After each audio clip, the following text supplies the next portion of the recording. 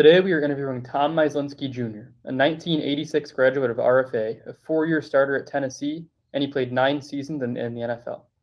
Today we sat down with him to ask him about growing up in Rome, playing college football and professional football, and life after football as a strength and conditioning coach. Nice to meet you, Mr. Myslinski. My name is Cody Smith, and I'm a junior here at RFA. I'll start out by asking, what was it like growing up in Rome, playing youth football, through high school? What was it like just in Rome in general? Well, I'll tell you what, Cody. So to me, when I think about growing up in Rome, I think about three things, and that's kind of faith, family, and football. And in that order, I mean, as a young kid, I always remember, we were a very religious family. And I don't know if you know, but my dad was one of the coaches at RFA for a long time.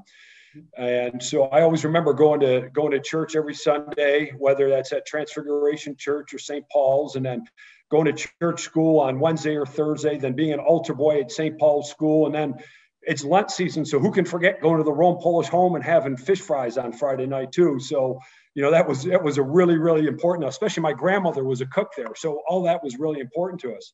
And then family, we had our my on my dad's side, my grandma and grandpa, lived in South Rome. And then my grandmother lived with us.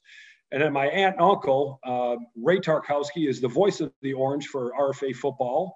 And then also, and so then I had a lot of cousins in town too. So it was, all the holidays, we're very rich with faith and family. And then how can you not go to holiday and not talk about RFA football? So I actually did a little fact checking on RFA football today. This football program in New York State history was 646 wins. They've had 21 undefeated seasons. So, Rome is just, really rich with football history. And, no matter the time of the year, everybody always talked about, Rome football. How was RFA going to be the next year? And hey, are we going to go to Syracuse and beat the heck out of those Syracuse teams like we used to? So it was those are the things I really remember growing up in Rome. What was your favorite memory? Do you have a favorite memory from growing up in Rome? You know what? I really had a lot. I mean, kind of as a kid, I had a bike. And so with a bike, I had free reign. Like you guys all have cars. I had bike. And I swear to this day, that's the reason why I was so strong was it because I rode my bike everywhere around Rome. So I remember like in the summer that I would wake up in the morning, I would go to RFA, and at RFA, there would be Coach Evans and Coach Manfred, and I would have basketball.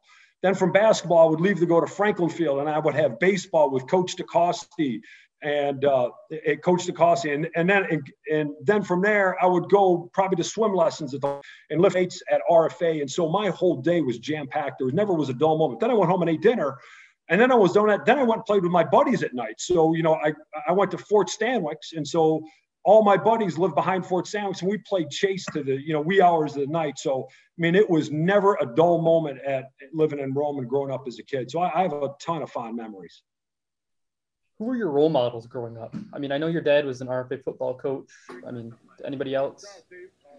Probably my biggest role model was my dad. But other than that, it was all the athletes that played at RFA. I mean, when I say that RFA was my playground, and this is old RFA, because literally, I don't know if you know where my parents live, like right across from the baseball field. So I grew up at RFA. Like I knew every nook and cranny that there is to know in RFA. Like with Mo working over in the stadium, to Coach Nemai going down in the basement at RFA, to all the hallways, all the gyms. I mean, that was my playground as a kid. So really, my heroes were always, the players that played at RFA, and really. I take a lot of pride in tradition, and a lot of those guys mentored me, the coaches and the players, mentored me along, as I grew up. What did RFA football mean to you, especially having your father as a coach? I mean, I'm sure it was a huge part in growing up in Rome, but. Yeah, I mean, it was life, like I said earlier on. I mean, it was really all about football. I mean, even when in the off season, when we were maybe I was in indoor track. We were in indoor track to get better to play football. In order to get better to play football, I mean, really everything was about playing football at RFA, and a lot of pride in that. And it was just a way. That was a way of our life. We really enjoyed it. We loved it, and we used to have a really great summer program at RFA. And I remember when I was at the University of Tennessee. I came back, and I used to come back and train every summer because there wasn't a summer program that prepared me to play football better than RFA's football program. So, to me, it's very sentimental, and it's, to me, I have a lot of rich history growing up over there at RFA. What other sports did you play in high school, and how successful were you in those other sports? Yeah, so you know what, I kind of played everything growing up as a kid, but really I focused on indoor track and outdoor track. I wrestled a little bit. I was, an average wrestler. And I was successful. I was a two-time New York State discus champion in '86 and '87. I was, in the shot put.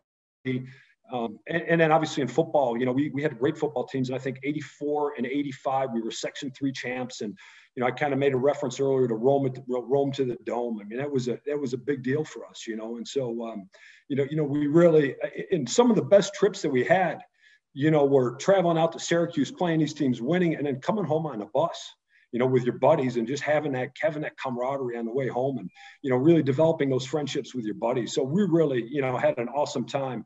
No matter what sport we were in, we always had an awesome time. I'm sure you had a lot of colleges that were interested in you, but, why did you end up choosing Tennessee? Was, any specific reason? Well, I'll give you a big reason is, so the day after my first game in my senior year in high school, we played Fayetteville Manlius. And then the following day, I actually got in a car accident. So I wasn't able to play in another game. So I actually, fractured my leg and had a bunch of stitches on my. So the reason why I went to Tennessee ultimately is because they were one of the teams that stuck with me. And they also, the reason why I went there is they offered me a dual scholarship. And so that means that I could compete in track and field and football.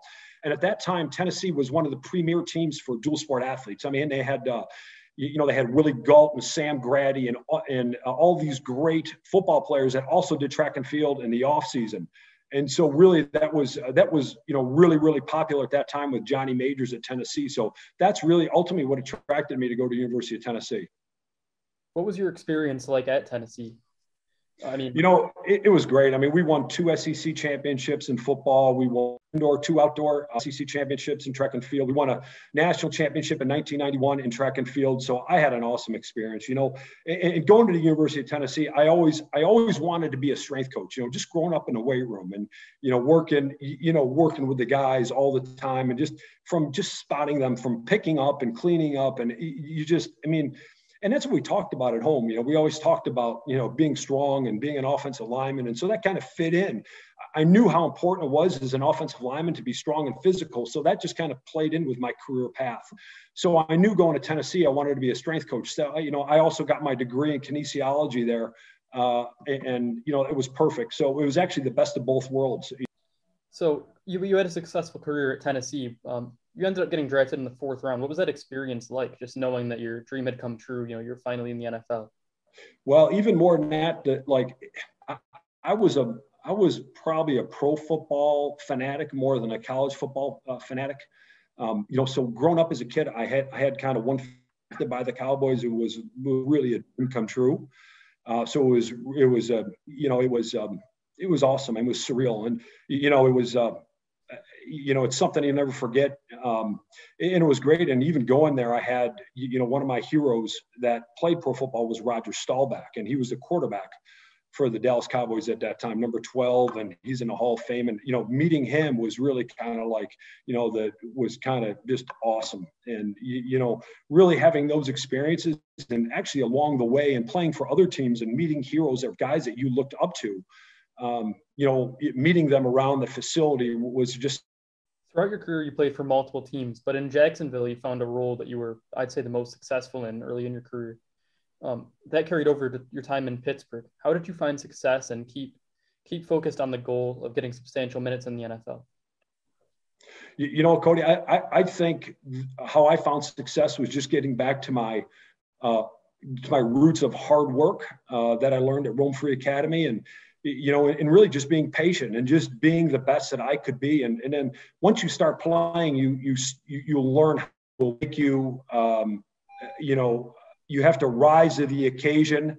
And, as you play, you get better playing the game of football. And understand, when you play the game of football, there's so much that you cannot be taught about the game. And some of the greatest coaches I've had were the players that I played next to. And so really it was that experience of playing next to those, great players. So there's, for example, when I played in Pittsburgh, I played, next to two Hall of Famers, meaning Alan Faneca, who just got elected in the Hall of Fame, and Dermontti Dawson. And, playing with those guys was phenomenal. There was another player there named Tunch Ilkin, who I didn't play with, but Tunch was the greatest coach that I never played for and taught me the most about, the game. And so really was learning from the game, from the players, that they really taught you how to play. So after you retired, you became a strength and conditioning coach. I mean, you mentioned earlier you knew that's what you wanted to do when you were done, immediately when you were graduating high school. You went to college for that. And what was it like being able to find that role in the NFL in such a big organization, after? Yeah. So, yes. Guys go, well, I better have a second career plan. So I when I was playing for the Steelers, I started my master's in exercise physiology at the University of Pittsburgh. And so when I was done, I really just had to take a couple more courses to finish up. And so it was kind of a seamless transition. I went from playing in the NFL to now, being an assistant in the NFL. And then I went back to college for a little bit, became a head guy. Then I had to earn my way. And so, really all in all, I've been about, 24, 25 years as a coach and a player in the NFL. And it's just been an awesome, rewarding experience. And I've loved it, every step of the way. There's good years and bad years, but really it's a dream come true for me. You co-invented the Tunch Punch ladders. How did you come up with that idea? And, how does that work? Well, the person we named it after, I mentioned earlier, his name's Tunch Ilkin. And basically it was just, with offensive linemen, you got to have great feet to play the game, but you also block and tackle with your hands. And so really it's just another creative way to learn how to play with your hands. And it just brings that awareness to what's going on. And really, Sweeney, he played about 16 years in the NFL. He always says that the offensive linemen are truly the only skilled position on the field. And so to me, I couldn't agree more. And obviously I'm very, biased about that, but, really everything we do is very unnatural. It's really important that, offensive lineman develops his technical skill of playing football. And so that was our way of help developing the hands and making an action like pass pro very aggressive. I also see that you started a workout program called 904 Workouts. Our gym coaches here actually use it sometimes in class to, give ideas of what we can do. What's it like to be able to do that with your daughter?